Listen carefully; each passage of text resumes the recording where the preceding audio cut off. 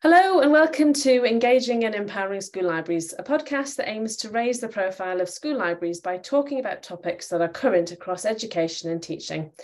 This week, we're talking about campaigning for school libraries and why it's important. The Great School Libraries campaign was set up 4 years ago as a joint venture between the School Library Association, CILIP, which is the Chartered Institute of Library and Information Professionals, and CILIP SLG, which is the School Library Group.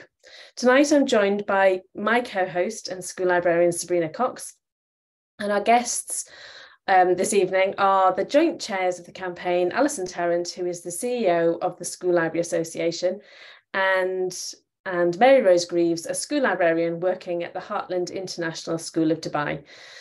I was going to say she'd stayed up very late, but she hasn't stayed up too late. It's only 10 o'clock. So we're very grateful that she has stayed up so late.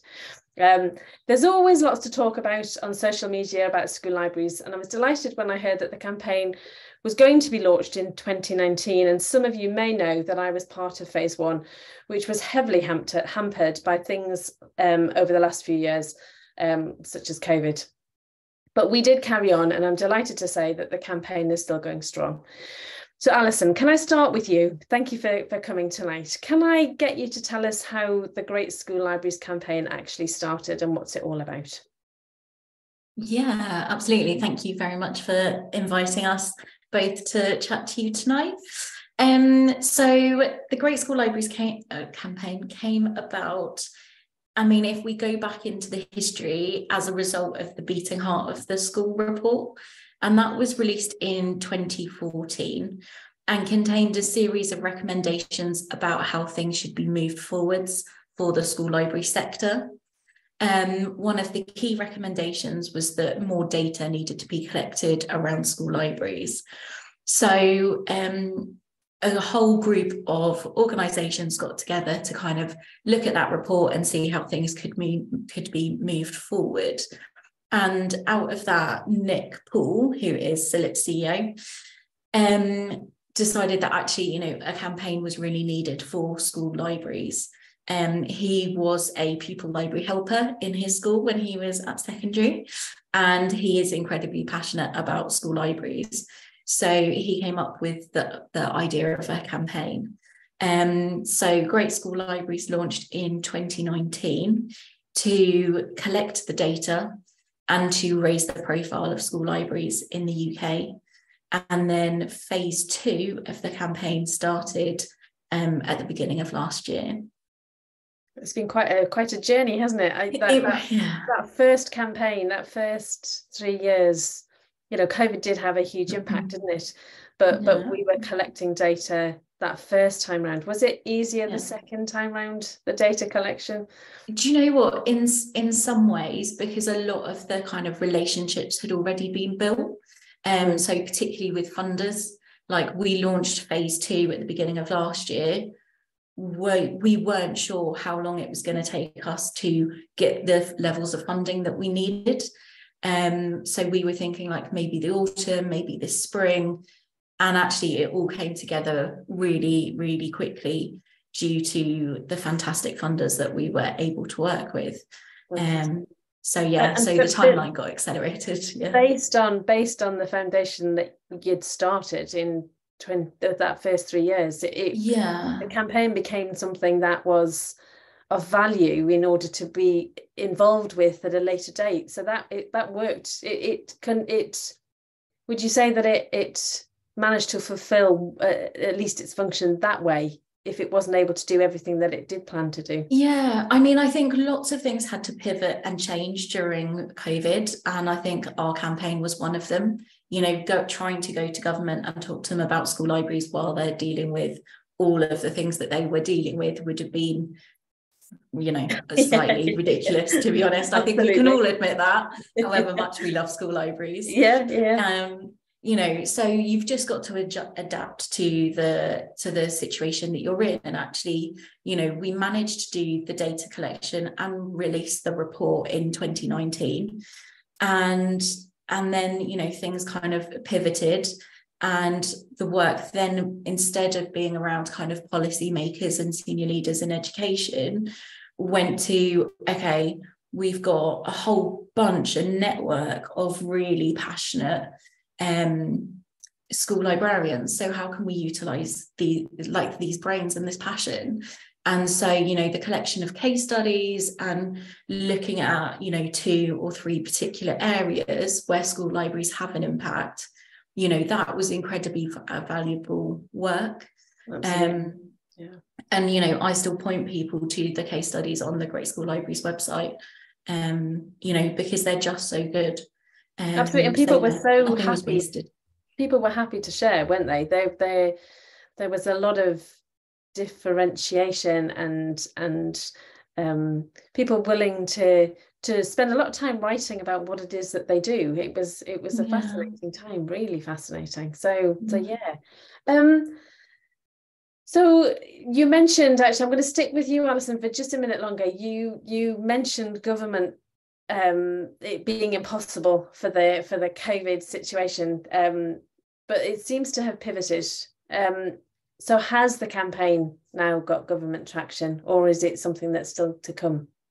So I think there's, you know, two perspectives to that question. One of them is that, you know, do we have MPs paying attention to what we're saying? Yes, absolutely, we do. And that's hugely positive. So we launched the report at the beginning of March at the House of Commons, supported by Jill Furness MP, who is the chair of the Libraries All-Party Parliamentary Group.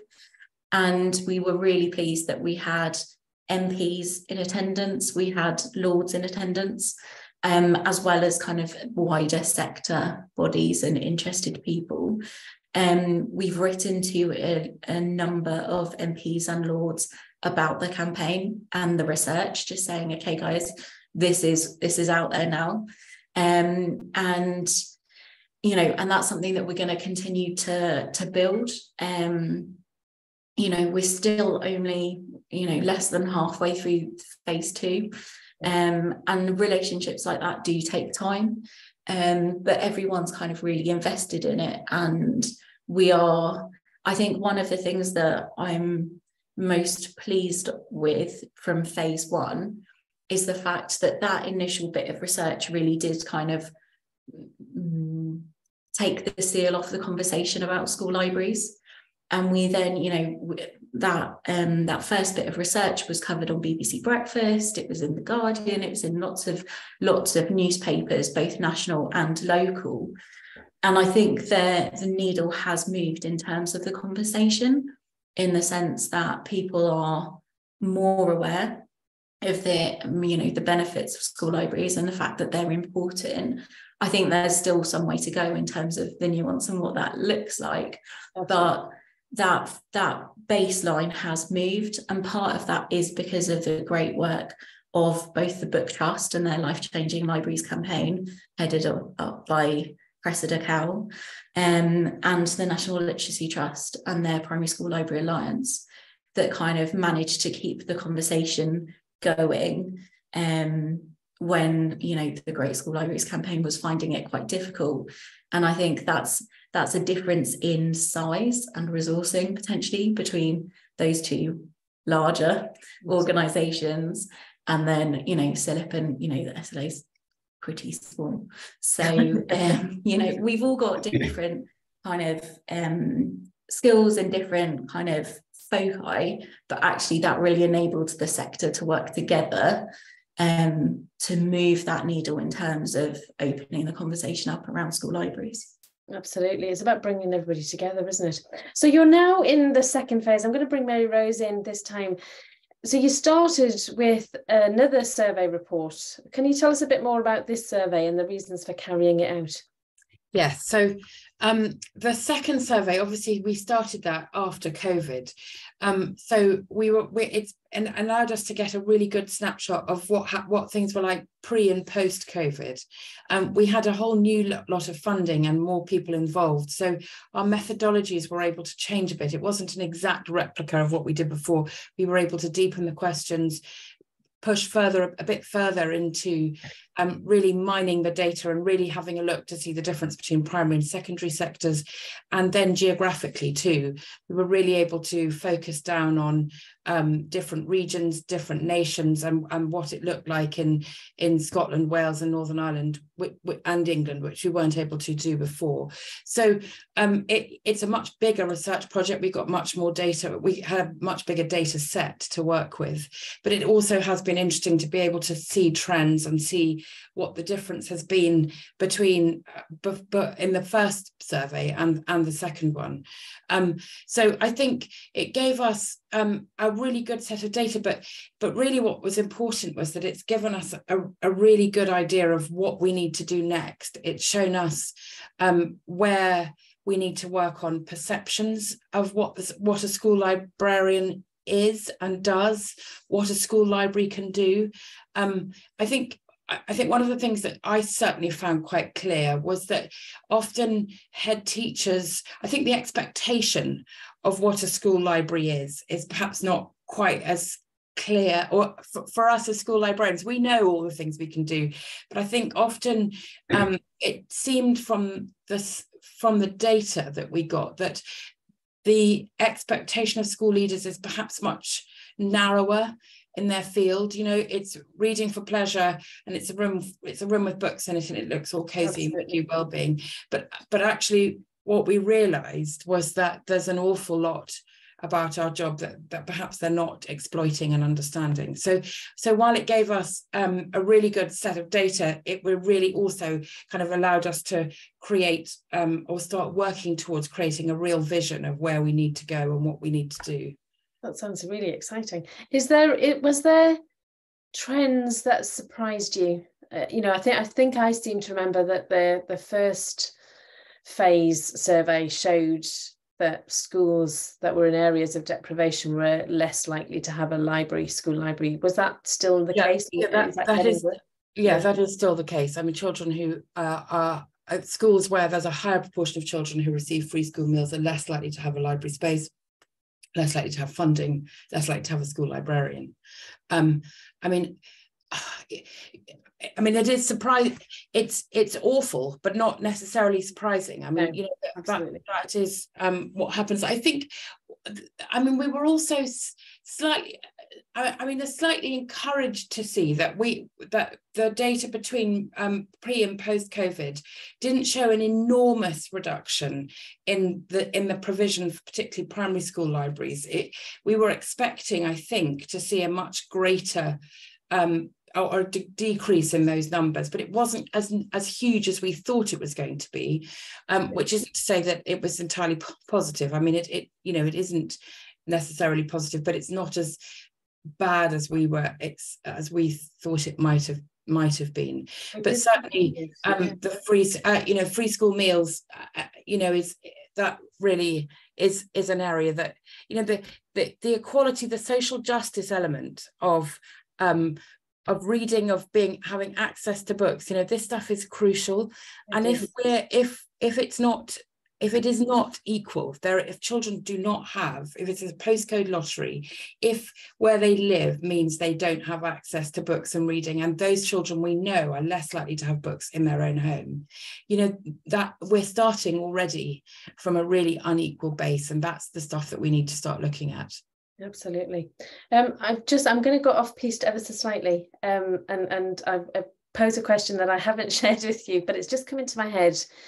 Ofsted recently did a webinar about reading, and in the whole webinar didn't mention libraries or librarians once. Obviously, they are somebody that is really important within schools. Things if anybody's been reading anything or listening to anything on social media, Ofsted are in a very difficult position at the minute. But the fact that they don't even mention libraries, do you think that that's the same? Because it generally tends to be, doesn't it, head teachers or ex-head teachers that are part of the Ofsted inspection. Do you think that comes back to the fact that they don't know? Do you think? Alison, let me bring you in there to answer that one. Thank you. I just wanted to bring in something that happened in the first part of the campaign in phase one, which was we asked Swindon North MP Justin Tomlinson to write to the Department of Education to ask them to put a question in the school census around reading provision and school libraries. And he did that. He was very happy to do that, very happy to help. The response that we got back was that the department felt it would be a waste of taxpayers' money. And the logic that they used was that because it's not statutory, it's not worth counting them, because we're not saying you have to have them, so therefore why are we bothered if you do have them? So do you think it's got something to do with the fact that schools could feel as if they would be marked down because of their not having a library? I think that there is a potentially a similar logic at play, whereby if they mention school libraries, then people will feel like they have to have one. And as that is something that the Department of Education is not kind of actively endorsing, let's say, that potentially, you know, puts them at other at different positions. That being said, they do mention school libraries in some of their work that they do, particularly recently, a reading framework kind of case study that was looking at reading in key stage in secondary school. And there they kind of actively said, you know, I think they looked at 6 schools, so it wasn't a mass study, but these 6 schools, 4 of them had school librarians, and a number of them were kind of proactively pulled out and celebrated as having been pivotal in making an impact in the reading of the pupils. So I think there are places where you can see that, and I've seen recent Ofsted inspections praise, you know, pupil library helper, pupil library assistant programs in schools. But I do think it's really difficult because there is such a focus on reading already. Absolutely. And building a reading culture. And, you know, it's almost logical that if you're going to build a reading culture, you need access to books and resources. I just think they don't want to be that prescriptive in how they do that, despite the fact that there is a mountain of research about all the other impacts that come from having a school library. So I think it's an interesting one for Ofsted. Well, it's certainly one to keep in mind, isn't it, going forward, and the opportunity to talk to people and to Ofsted, like the fact that they were, you know, promoting this webinar and giving you an opportunity to comment is a step forward, isn't it? Because you can raise ideas in a wider context than potentially than you ever could before. So, you know, there's good and bad to all of it. And I think there's almost like a kind of a middle ground where, you know, there's a question that floats out there whenever this conversation is being had around, if Ofsted did start inspecting school libraries, who would do the inspection? Do you want senior leaders who maybe never worked with the school library to suddenly come in and tell you your school library is no good? So there's a question over kind of authority and expertise. But I think there is also an onus on, you know, on us, on people who work in school libraries, to almost flip the question. And instead of saying, will the inspector come and see me, go, how can I get my impact visible to the school inspector? And that's by looking at the areas that they will be talking about and interested in, and being proactive with providing that information to the people who will be talking to them. Absolutely. Can I bring Mary Rose back in? Yeah, I mean, it's an interesting thing, isn't it, that one of the great things about being a school librarian is that we're allowed, because we're not encumbered by the inspection process or by data and results and outcomes, we are able to have a much more holistic approach to the work that we do, and to be more creative, innovative, imaginative, pioneering, and you know, arguably, if we become part of an inspection framework, those things, that potential that we have to be able to challenge, push boundaries, try something new, is perhaps possibly limited. So I think there is, you know, while it's really important that there should be an expectation across the board that every school has a library and a librarian in it, that as soon as we, you know, what we don't want to do is then get to the point where we're limiting ourselves by somebody from somewhere plucking a definition of what they expect a library to look like and thereby limiting it. So, you know, there's a lot of things we need to do. But I mean, I was the Ofsted, not to mention us, but, you know, the Times Education Commission also didn't mention having school libraries. You know, it is a really peculiar thing, that something that if you ask anybody, I can't think of a single person who would say, oh no, children shouldn't have access to books and a library and a librarian, and yet it's somehow something of a political hot potato, and nobody wants to really come out and say, yes, this needs to happen.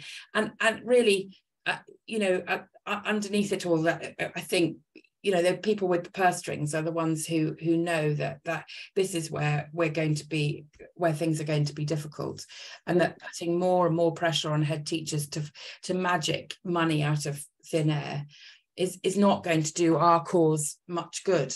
It's interesting you saying that we should be championing things that we are proud of and finding ways to fit in with the Ofsted inspection. I was talking to somebody just the other day, and I have a feeling I'm going to credit Barbara Strickland for this, because I think it was her that I was talking to, and she said something about, rather than being the person that's going to your administrative staff with a problem, go to them with a solution, and be the person that can provide a solution to a problem. And I think that's where, you're right, school librarians can sit in that very productive role of seeing an issue, a problem, and something that they can achieve and support, or may already be supporting, but is not being recognized. And actually, it's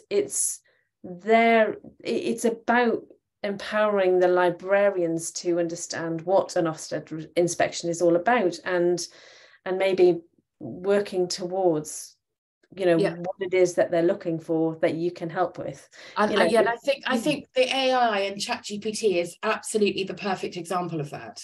I mean, you know, if ever there was a reason for a school to have an information expert on their staff, here it is, right here. I mean, we are the solution to what the media is, you know, all of this hype around it, and everyone getting themselves so panicked about the potential for all sorts of cheating and all those other things, that people who are not understanding the potential of what it could do, the power of it, to be involved in critical literacy and critical thought and all of those things.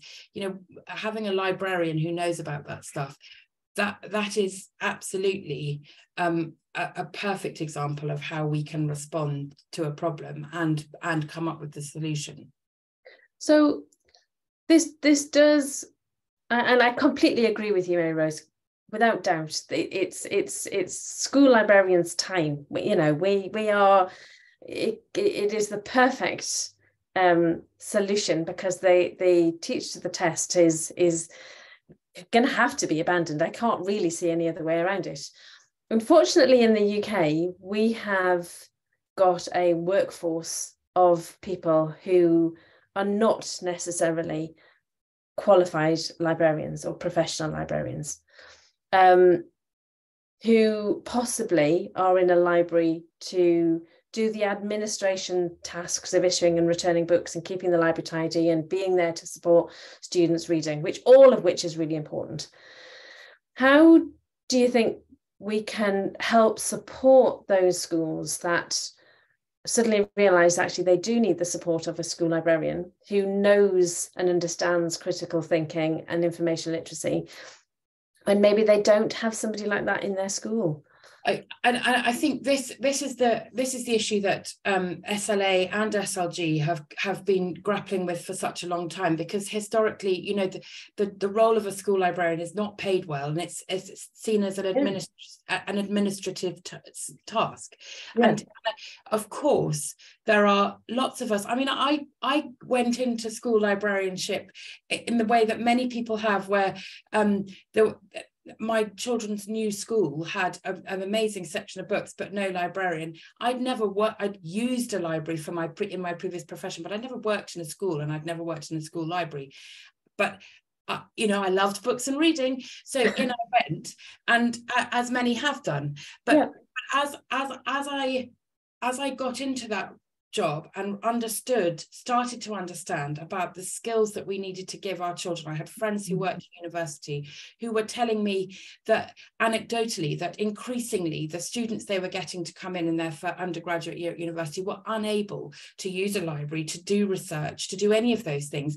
And it seemed to me to be absolutely 100% our job in school to kind of trace this golden thread back to the children that come in at 3, saying this is how you find stuff out, and that felt quite normal. So as I realized that that's what we should be doing, that is the role of the school librarian. We're integral to teaching and learning. It isn't just that but you learn on the job, and with support of SLG, who are supporting the professionalization of it, and with SLA with their amazing selection of brilliant resources, webinars, and all those other things. Those 2 organizations taught me everything that I needed to know, and my development along that process, it's moved from being a nice place to go in the afternoon, in the daytime to keep me busy so I don't go out for coffee all the time, to being this is a professional, vocational job that I have, that I'm constantly learning on, and school librarians are about learning and about finding things out, and that's not just helping others to find things out, it's about helping ourselves to do the same. So we have to support our colleagues because I don't believe that there is not anybody working in a school library who wishes they could do more, and if they wanted to do more, we have to support getting their role recognised as a professional role, as one that deserves to be paid properly, that their head teachers in their school are supplying them and providing them with the training they need to do those things, and that they are getting the resources and the support from school, that the expectation is there for that to happen. So it is, we are chameleons, we all respond differently. Our settings are very different. The place that we're working is very different. Our geographical setting, the amount of funding we're working with, the students we have in front of us is different. So while there is a core of what we should be doing, we are also able to respond to what's needed in our particular setting, which is not always going to be the same from wherever you go from one place to another. You may be working in a school where there is somebody who is really into media and information literacy, and you work together and do all of those things. It's about understanding how to collaborate, to find the best people to help you and who you can help, who are responsive to it. So it's incredibly exciting. It's an incredibly exciting role, and particularly in the UK, where I think we're just getting to the point of understanding. I work in an international setting. I know international librarians who work in different places, and their understanding of their role is very different. The expectation of the schools that they're working in is very different. So I think there's an awful lot we can learn from colleagues abroad as well, to be able to show what it is we can do, and how we can develop our role using IFLA and all of those other great places to support. Absolutely. Can I bring Alison back in? I just wanted to add and build on what Mary Rose was saying, which is, I think there is a kind of fundamental question about what is the role of education to start with, and then what is the role of the school librarian. And I think, for most people, their answer to that will be a little bit different from someone else's. Absolutely. And I don't think there's anything wrong with that. I think there is space for that individualized kind of way of doing things. But I do think that as a sector, we need to have some sort of sense as to what that question is and what the answer is to that question. Yeah. And I think not just for now, but in 10 years' time, what is education going to look like, and what is the role of school librarians going to be? Because I think, I know, Elizabeth, you've done a podcast recently on the plight of school librarians in Scotland. Yeah. And what's happened there is that they have been removed in some authorities and replaced with library assistants.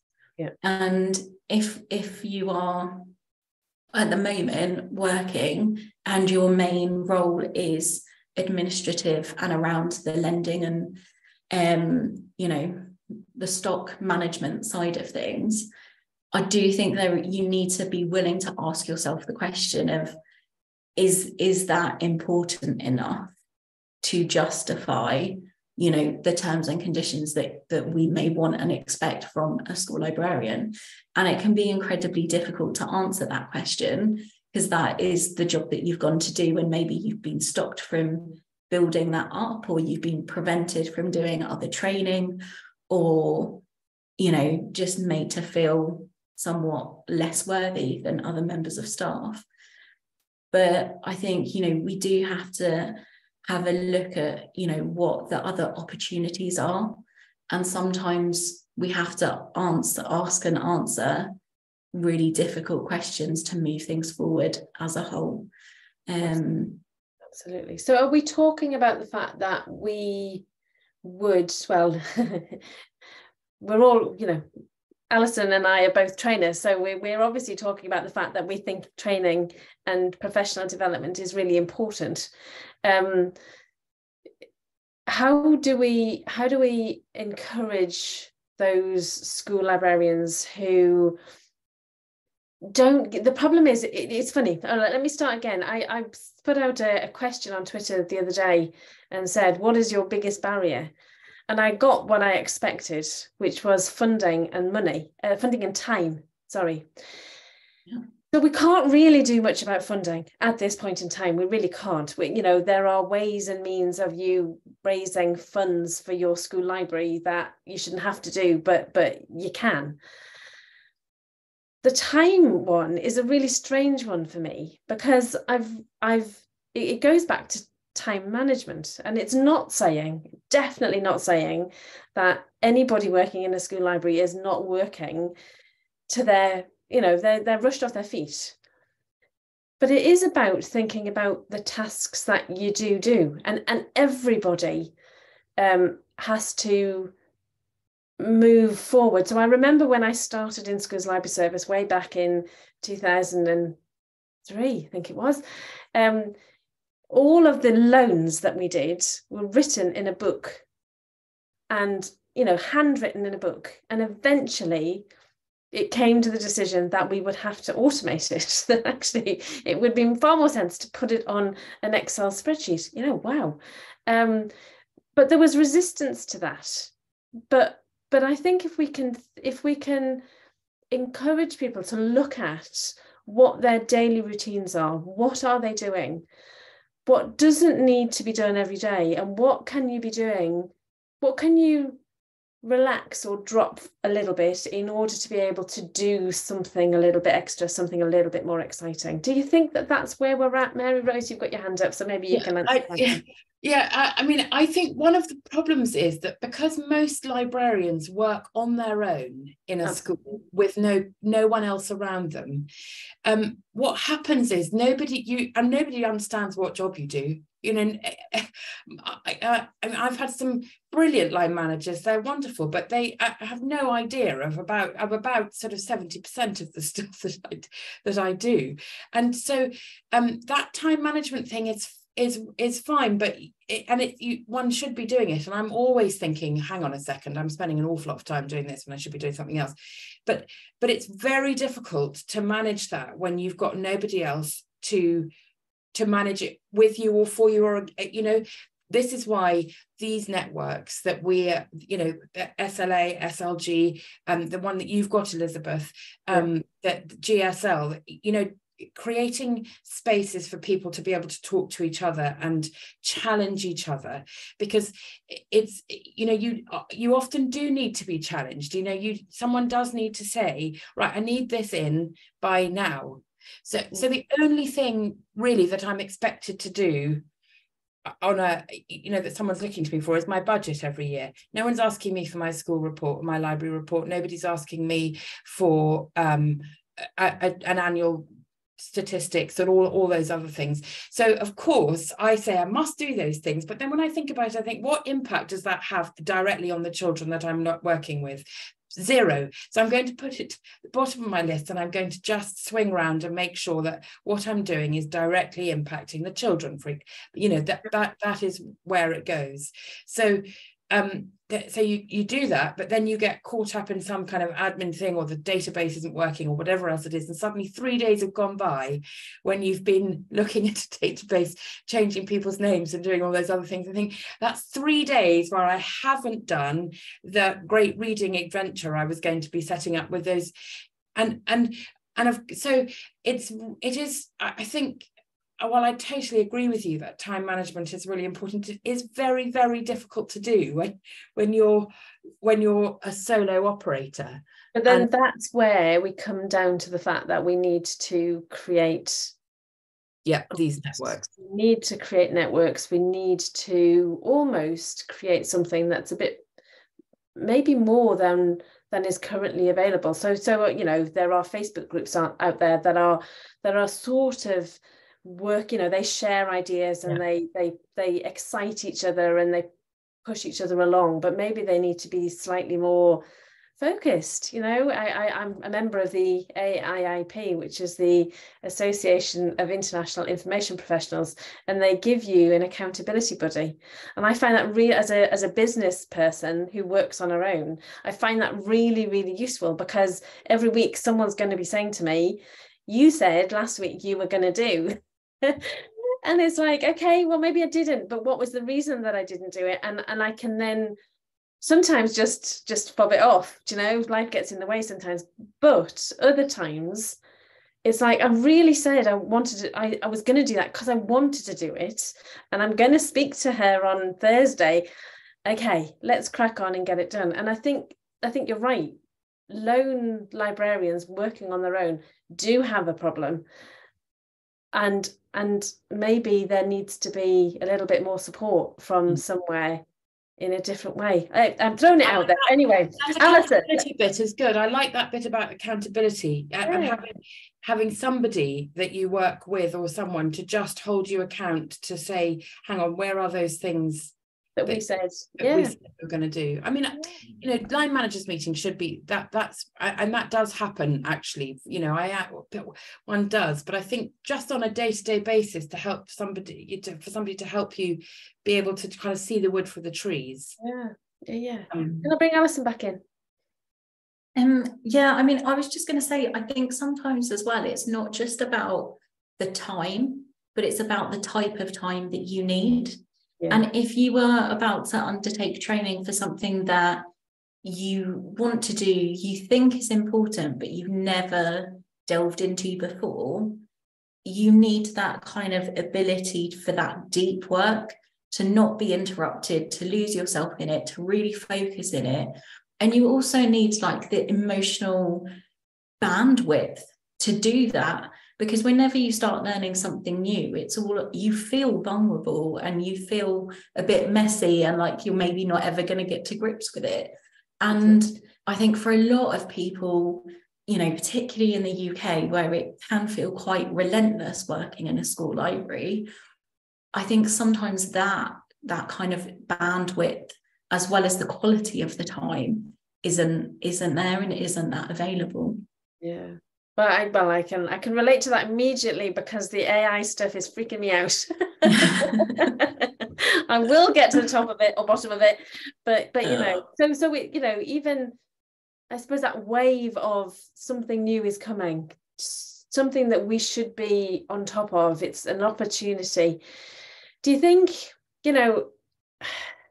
what skills do you think that school librarians need to focus on, maybe more now than ever, to move forward in this new world? Is it an opportunity, do you think? Are we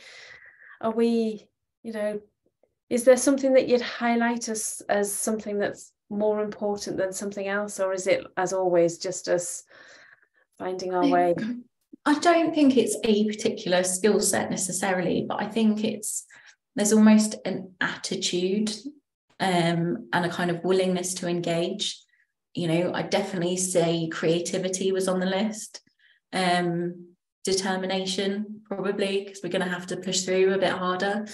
And that passion, you know, there are lots of school librarians who go into it for lots of different reasons, but a lot of them have a passion, whether that is learning and, you know, helping pupils develop and find themselves, or the books or the stories, you know, whatever it is, tapping into that passion to then pull in the other stuff that you're perhaps less interested in. Because even if you're there for, you know, the books and the pure kind of reading side of it, there's absolutely nothing wrong with that, but AI is going to change that, and there is going to be a relationship and an impact on that. So we still need to, I don't think there's any space for kind of walls to be put up where we can just say that's not my thing. Absolutely. I think we need to have a kind of really broad view and be horizon scanning all the time. Yeah. Sabrina, can I bring you in? Yeah, I mean, Alison's mentioned some of the stuff I was going to say, but certainly as a school librarian who's been doubting if this is what she wants to do for the last few months, don't worry, I'm okay. But very much it's like, well, why am I doing this? And it's like, because I have a passion for the reading side of things.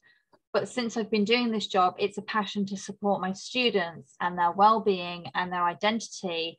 And it's so much more than I ever thought librarianship was. And for me, it's been about jumping in and embracing all that new stuff that I didn't really associate with being in a library. And that's what's kind of kept me going. And that's what I keep learning about and advocating for, and standing up for these students and making sure that they have their voices heard, that they feel seen, and giving them the tools to speak up for themselves. And that's very much what I've been learning to do. So I think you're 100% right, Alison. You've got a passion, but it's also about keeping your mind open, being able to just say, hey, I don't know anything about this. Let's just go and find out. Let's just give this a go and see what happens. Absolutely, because learning, you know, you can always, you know, it can always go wrong. But just because something's gone wrong doesn't mean to say that you should never have tried. And actually that is part of the journey, isn't it? I think. Absolutely. Yeah. Okay, so in all the years that I've been working in school libraries, there's always been a negative undercurrent and a feeling of doom. So are things as bad as they seem? Can you tell us how you see the future of school libraries going forward, Alison? I mean, I think the future is bright. I probably wouldn't be in the role that I'm in if I didn't think that was the case. So maybe a bit of bias kicking in, but I do think the future's bright. You know, I've already said that I think the needle has moved in terms of the conversation around school libraries in the UK in the past 3 or 4 years. Reading, both for pleasure and learning, underpins education, and that is far more widely understood now than ever before. Media and information literacy skills are absolutely vital, and the conversation around that is developing and engaging and building to a policy point that doesn't at the moment mention school libraries, but there's an opportunity there. And I think, you know, we're also talking about AI and machine learning and the impact that's going to have on careers of the future. And I think we really need to be highlighting the fact that school librarianship and school libraries and what we enable builds curiosity and creativity and all of those things that children are going to need. You know, they're going to need to be able to find their own information and to properly assess it. And that's not just in terms of a career and ensuring that, you know, they're able to think in a different way, in inverted commas, to the AI, but also it's about the kind of country that we want to live in. You know, if we have masses of younger people who then get older and who aren't as able to engage in democracy, then that erodes the whole foundation of kind of who we are and what the country does. And I think, you know, we kind of, it's a flaw in us as humans that means we're always pulled to the negative. Yep. And that's why we get clickbait, and that's why we have, you know, media that just prints the guff rather than looking for the good. Yeah. I think that kind of happens a bit in school libraries. But I also think there's another element to it, which is the school libraries where good stuff is happening. You know, the research showed that 25% of secondary school librarians are seen as a head of department.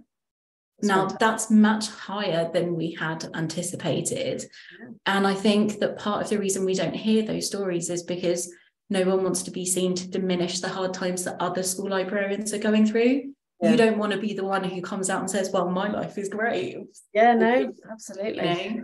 And so I think, you know, we don't tell those good stories amongst ourselves enough either. Mm. And I think, you know, that's something that we're trying to do both with the campaign and with the awards.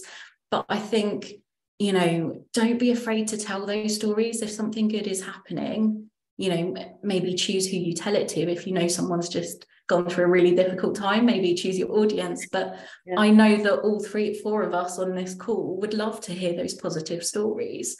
And we just need to, you know, we need to be aware that those things are happening as well, because otherwise it really does, the sector erodes itself if it's only bad news.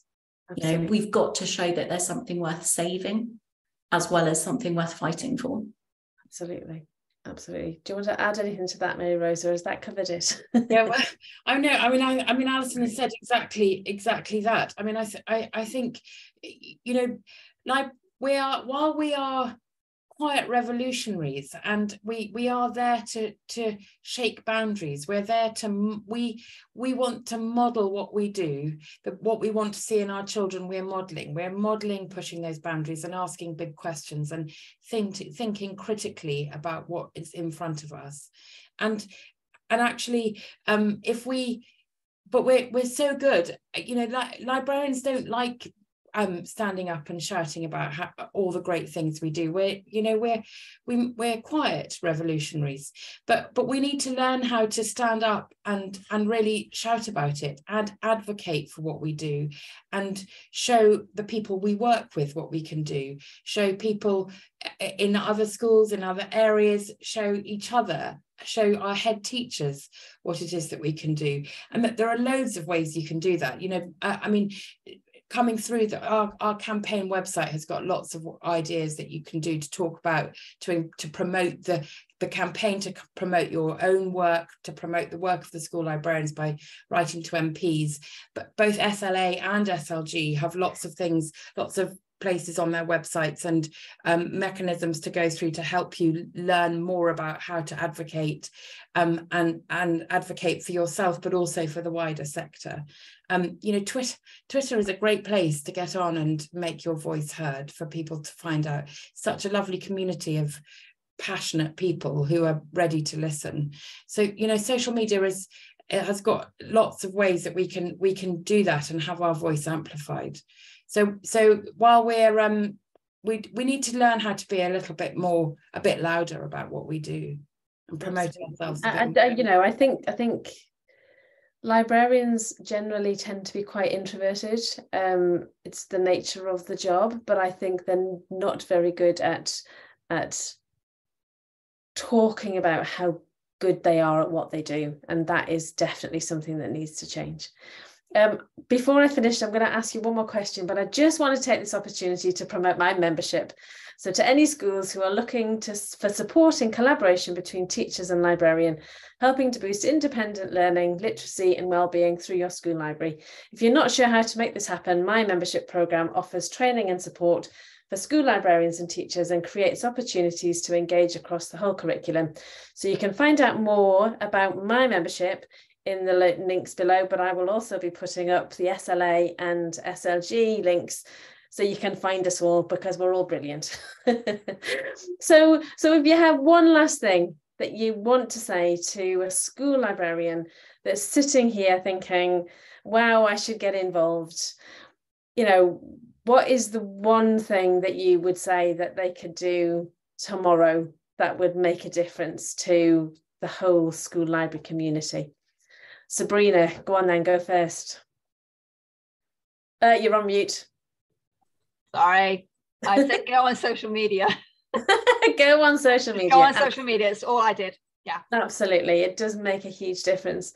What about you, Mary Rose? I think writing to your local MP, the more voices they're hearing, the more letters they're getting from librarians, but also from people you work with in schools, getting that campaign up and making a loud fuss to those people who are representing us in Westminster is a really important thing to do. You can download the template from the GSL website. And there are lots of other things on there that you can do too, but I would say just bombard your local MP with letters. Sounds great. And what about you, Alison? I think it's about, I quite often talk about advocacy with a big A, which is the big national campaigns that are trying to have the conversations with policymakers, but then also talk about advocacy with a small a, which is the stuff that you do that think it doesn't matter, but it does matter, because without that, the narrative that we're telling at a national level isn't accurate. So it's probably just to not give up, just keep doing whatever it is that you're doing that's having an impact, and don't let people kind of make you feel that whatever you're trying to do isn't worth it. So whether it's writing that annual report that maybe gets read and maybe it doesn't, instead of sharing it with just your line manager, share it with your colleagues and your friends, and, you know, get those people to kind of read it and give you feedback. Just, don't give up doing the little things that you don't think have an impact, because actually all of those ripples together, they do have an impact. They do, yeah. And you're not alone. I think that's the message that I would say, is that there are others out there. Find your clan, share your happy stories, share your successes. I think it's all really, really important. So thank you for joining me today, Alison, Mary Rose and Sabrina. It's been a real interesting, I love talking school libraries, so it's a great chat that we've had tonight. So I hope we've encouraged some of our listeners to join the campaign and see more schools with libraries in the future. Don't forget to subscribe to my podcast so you don't miss out on future discussions. Thank you for listening, and good night.